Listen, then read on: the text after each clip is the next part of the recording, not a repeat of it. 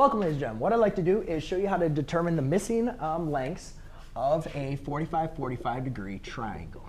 So we can see we have a 45-45 degree triangle, and here's kind of the template of how all 45-45 degree temples relate from their legs and their hypotenuse. And you can see from this template that all 45-45 degree triangles, the legs are exactly the same, and you go from the leg to the hypotenuse, you multiply by the square root of 2. But now we're not given the legs. We don't know what the legs are. We're given the hypotenuse because it's directly across from the right angle. So if we're going from the legs to the hypotenuse, we multiply by the square root of 2. To go from the hypotenuse to one of the legs, we have to divide by square root of 2. So all I simply do is take the square root of 8 divided by the square root of 2. When we're dividing radicals, square root of 2, you just divide inside the radicands. So that gives me the square root of 4, which is equal to 2.